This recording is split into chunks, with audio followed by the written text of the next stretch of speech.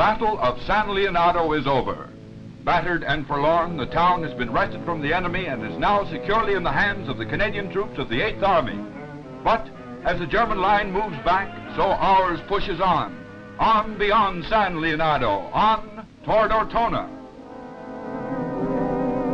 As General Montgomery moves forward with his men, evidence of the fury of the enemy's slow retreat is all around him.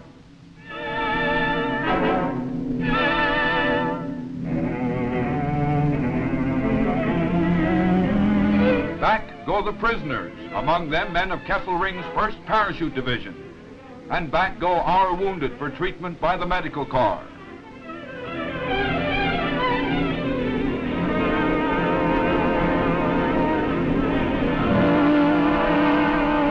In fields and ditches, Canadians sort out the German dead from abandoned tanks, mortars, and guns, and give them a decent burial.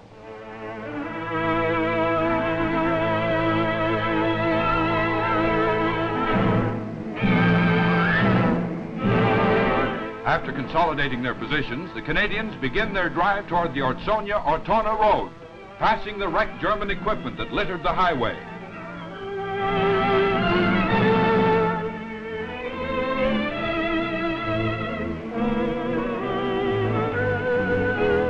One of Hitler's soldiers dies with a picture of his Führer beside him.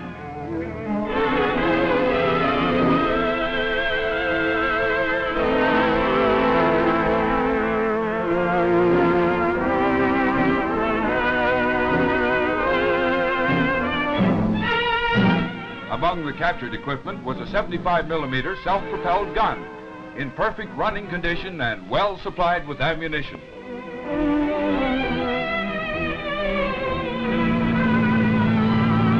As the Service Corps brings up ammunition and supplies, the 8th Army continues town by town, hill by hill, advance up the Adriatic coast.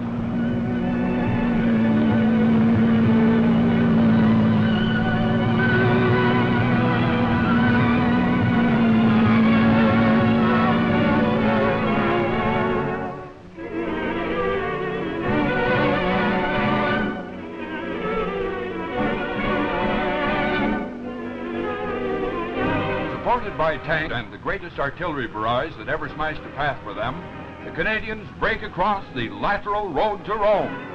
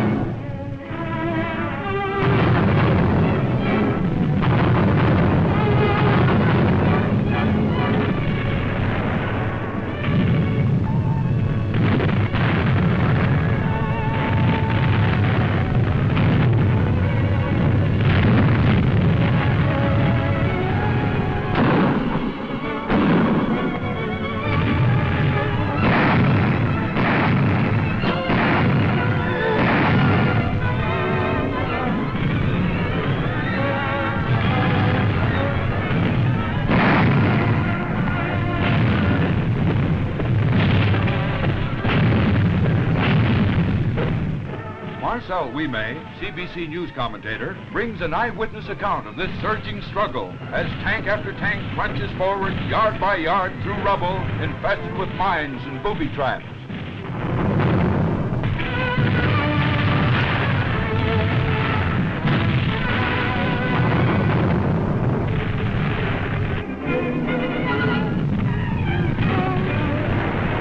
Once a fashionable seaside resort, now ruined and desolated, a dead town, but a town where death lurks in every doorway, every window.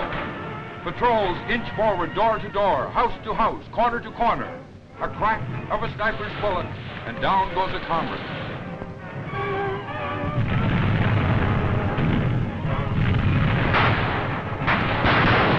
House after house, street after street, the mopping up and cleaning out goes on. After 8 days of the bloodiest battle the Canadians have yet participated in, the Germans cling stubbornly to the outer fringe of the bomb-cratered town. Well-trained in street fighting, Canadian patrols are more than a match for the unseen enemy. Hidden, deadly marksmen wait for the slightest move of a field gray form.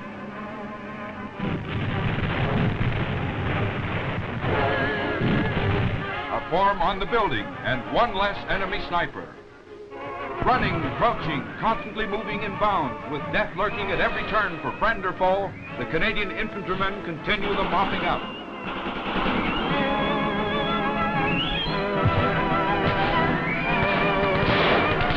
The rising tempo of the attack reaches its climax, almost fantastic in its fury. The tattoo of the bullets punctuates the thundering tone of the field pieces. Slowly, the Germans are being driven out and back. Blue skies are smeared with the rising pall of destruction, burning vehicles, oil, the smell of death and cordite everywhere. Shouting and the tumult dies. Ortona is won.